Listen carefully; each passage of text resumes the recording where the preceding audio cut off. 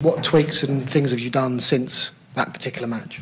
Yeah, I'm learning about my body for sure, but I'm very happy to be continuing my preparations for the French Open and to be able to play this tournament. And fortunately, I didn't have to miss this Grand Slam. So yeah, that is definitely, you know, a really positive thing that I can, because I really look forward to these big moments and the big tournaments. So yeah, I'm looking forward to continuing.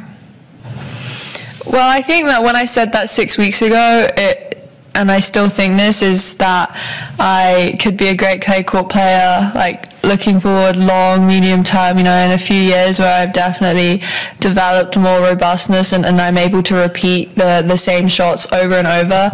I think that I've definitely come a long way and probably progressed faster than expected of myself in the last few weeks. And you know, I am really enjoying the clay, to be honest. I think I enjoyed it more than I thought I would. Clay at the beginning kind of was like written off, like, oh, it's a clay court, you know, just have a go. But now I really believe that I can be good and faster than I thought it would be. So yeah, I'm definitely looking forward, you know, for the coming clay court seasons.